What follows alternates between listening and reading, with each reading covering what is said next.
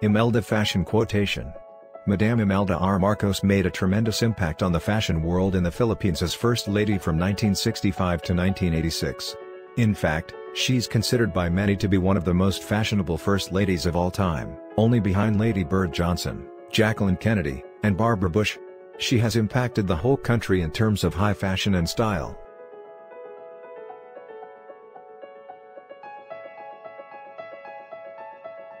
Fashion is a topic that goes without fail to be one of the most debated in society. It has prompted numerous celebrities, artists, poets and fashion icons to try and speak of its power.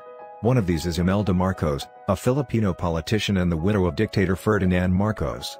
When we aspired to be unique, she aspired to have the most luxurious dresses ever made with her body as the canvas.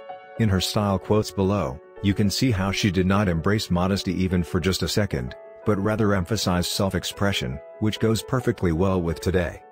A symbol of luxurious, she is known for her extensive shoe collection which at one point consisted of over 3,000 pairs. An article in Time said in Manila's glitzy Makati business district, heiress Imelda Marcos is regarded as a combination of Grace Kelly and American First Lady, Jackie Kennedy. What to remember is that it's not fashion but style. And like Imelda, you don't have to be a First Lady of the nation to have or follow your own fashion and style.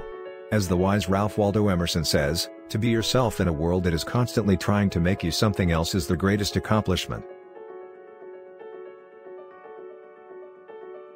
I think it's better to be overdressed than underdressed.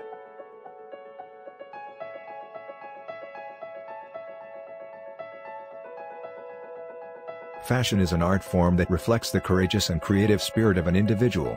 I love to be stylish and elegant. I never wear plastic shoes. They hurt my feet. I only buy shoes that are comfortable. I don't feel that I'm the most beautiful woman in the world. I just know that I'm the best dressed.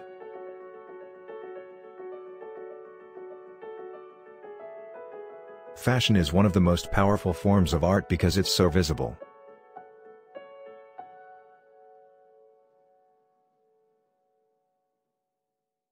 Fashion is more than clothing. It's an attitude. It's about being comfortable in your own skin.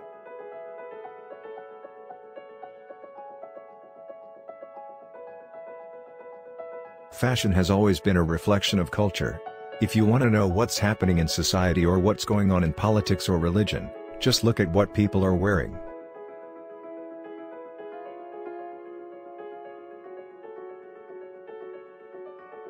I believe that our clothes should not be only form of expression or a statement of who we are but instead should be a language through which we can communicate with one another.